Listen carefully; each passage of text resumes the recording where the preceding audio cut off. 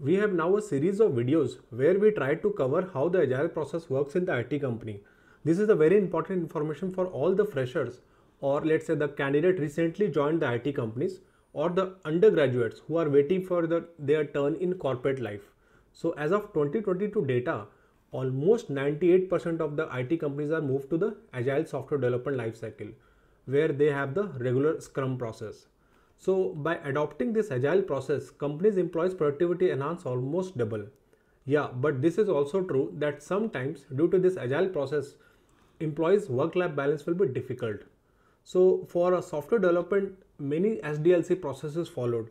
Like previously, all the industry were using the waterfall model for software development, and now all moved to the agile process. Let's see first few terms that is used in the agile process, like Jira, which is kind of a product development tracking tools in the agile. Then we have the Scrum, which is kind of a sub process in the agile process.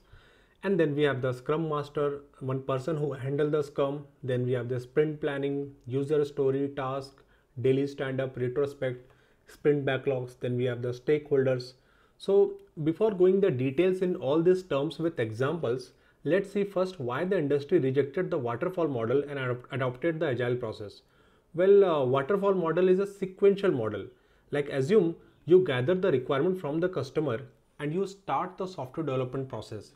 So you first do the architectural design, then implement it, code it, and then test it and then deploy into the production environment as a customer deliverables.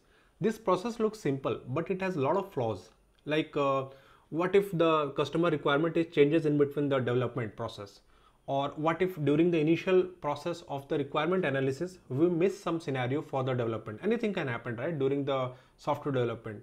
So it has no allowance for the uncertainty, and testing is always done at the later phase of the project.